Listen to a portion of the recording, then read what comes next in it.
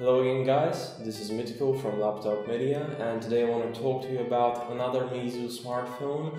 This time it's the Pro 6 model. It's a very premium solution, an iPhone lookalike, so let's see what this guy offers. You have guessed it right, this is another iPhone lookalike, but it is a very premium one. It offers aluminum unibody construction, which, believe me, feels amazing. Alright, it's only 7.3 millimeters thick and it sits great in my hand. The display is 5.2 inches, which is slightly smaller than that of the cheaper Meizu M3 Note, but it is nonetheless a very high quality one. The resolution is Full HD and the panel uses Super AMOLED.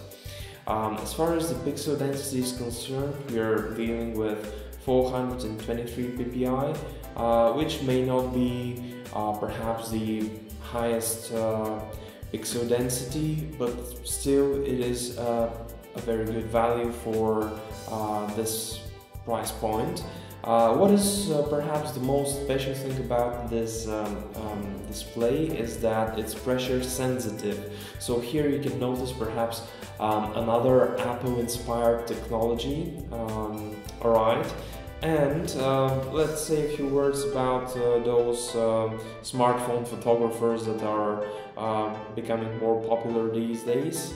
On the back, we're dealing with a 21 megapixel camera, which is accompanied by 10 LED flashes arranged in a circle and a ring. So this is not just another simple LED flash, it's more complex and promises better pictures. On the front there is a 5 megapixel selfie camera, so that's good to know if you're one of these users who like taking selfies everywhere they go.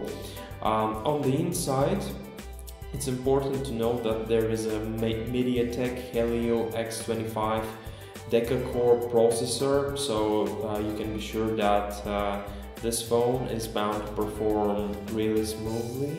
Okay, and the OS is Android 6.0, which is again not the latest is Nougat, but it is accompanied by the Meizu interface, and you won't be disappointed, I'm sure. A small drawback here is the battery. Perhaps they chose to go for a smaller battery so as to keep the phone as thin as possible. That's all for today, my friends. I hope you liked this video. Thanks for watching. Be sure to subscribe, comment, share and give us a thumbs up. Till next time. Bye bye.